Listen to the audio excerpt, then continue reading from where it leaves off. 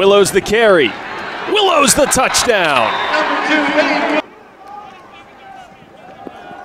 Willows around the edge, looking for the pylon and finds it. Robinson hands. Handoff to Smith again. This time he's stopped in the back. No, it's Perry with it on the outside. Fooled everyone. What sleight of hand for E.J. Perry. Everyone was in the pile, including me.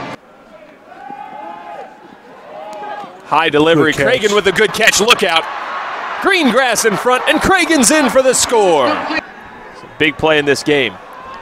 Free play. Flag down. This is free. Perry looking end zone. Has his man Prawl, and what a turn of events.